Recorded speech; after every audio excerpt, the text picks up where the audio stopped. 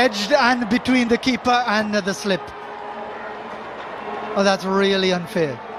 He's bowled superbly in the opening over, edged away for 4, and is 12 without loss after 2.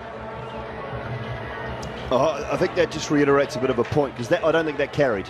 I don't think that carried at all. But I don't think it even carried as far as Tom Latham.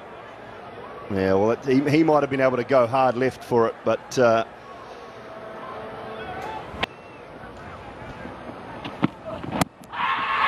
good appeal, good shout, and he's got him. Going right across to a full delivery. Didn't seem to be too much doubt about that one.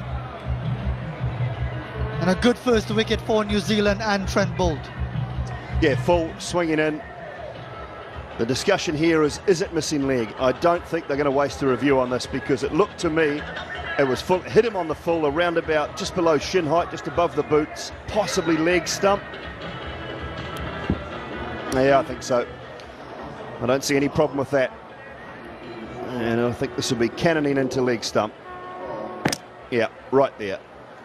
So no problem at all. Trent Boult into his second over, picks up his first one-day international wicket with a little bit of swing back in, and Johnson Charles goes for 15, 19 for 1.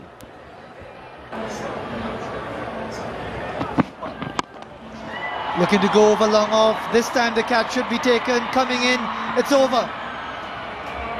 New Zealand completing victory, bringing to an end their miserable run at the start of this tour. The West Indies continue with their losing streak at Warner Park, and the Digicel One Day International Series remains alive. Well, they've persevered, New Zealand, and